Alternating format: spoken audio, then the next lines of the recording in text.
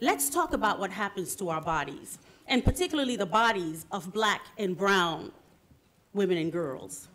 It is standard knowledge that sexual assault is widely underreported, 60% underreported each year, according to FBI statistics, but due to intersectional issues around race, poverty, sexuality, gender identity faced by survivors within communities of color, the number of sexual assaults and those that go underreported, they're considerably higher.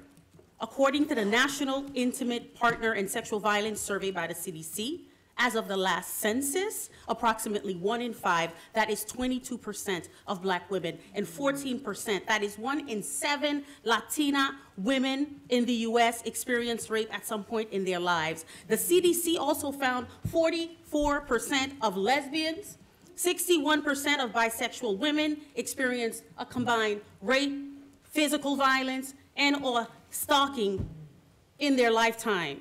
In New York City, girls and young women ages 16 to 24 experienced the highest per capita rate of intimate partner violence. That is triple the national average.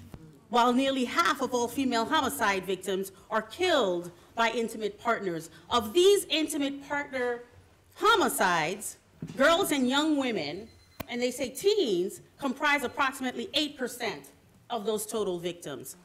I heard that. I have a few minutes. Yet, but we know this, and this is what was written in, you know, we can't wait, why we can't wait, right? We can't wait.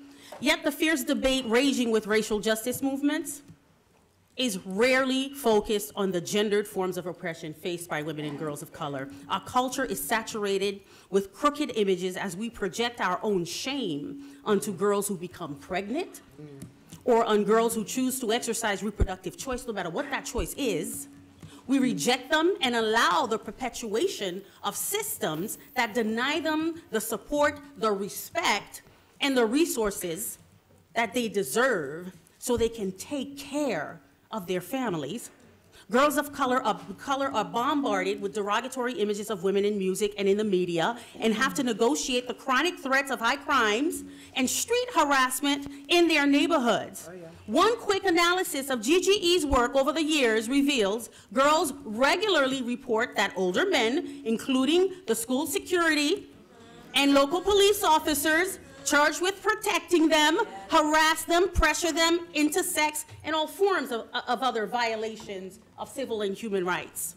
Too often, these types of abuses are not recognized or taken seriously, not even by their teachers or their parents. Too often, girls of color are overtly censored, a situation which condemns too many of them to suffer in silence.